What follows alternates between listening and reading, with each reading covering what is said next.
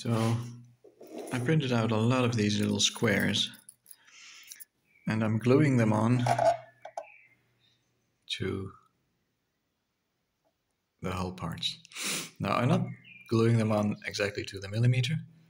I'm just gluing them in strategic places and also on the other opposite side, connecting side. The only thing I make sure is that I don't overlap once connected.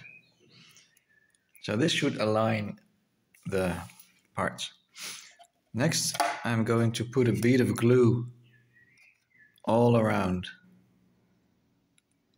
this part, and I don't put any more glue on the alignment tabs.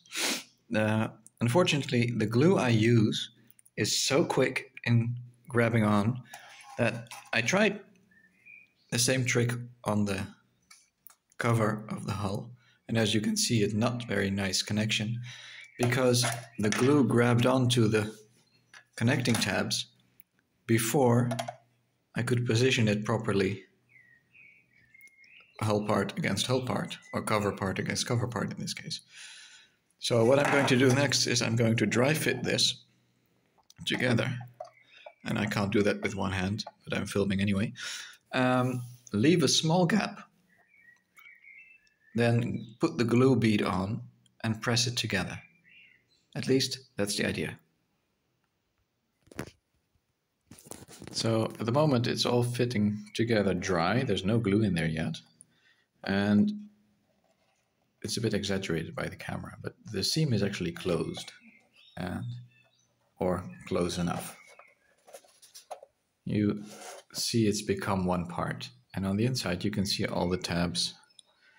So next I'm going to slightly open this gap, leaving the tabs hanging on, put a bead of glue in on one side and press it together again.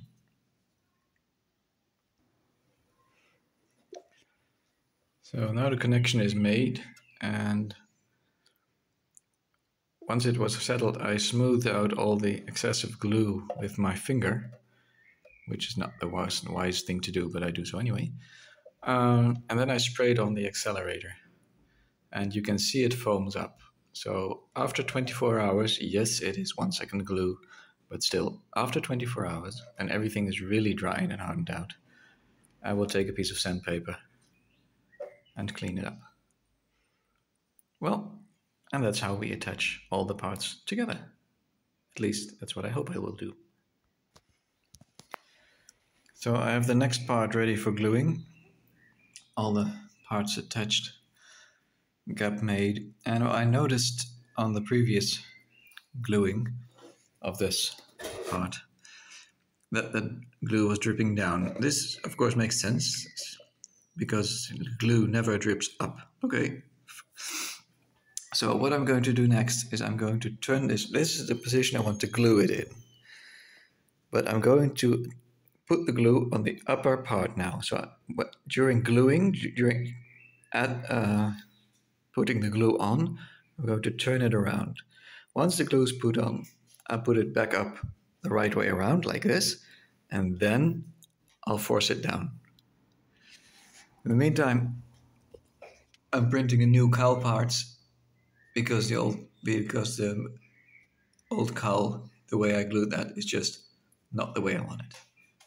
That's just me. And it's always nice to have this 3D printer handy.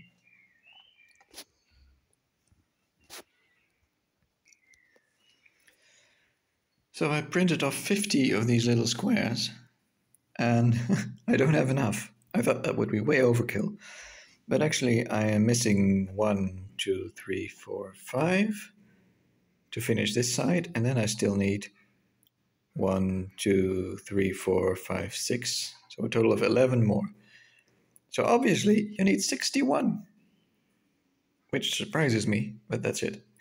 Anyway, that's enough for this clip. Joining the last two together, the last sections together, won't be too much different than the other sections you've seen.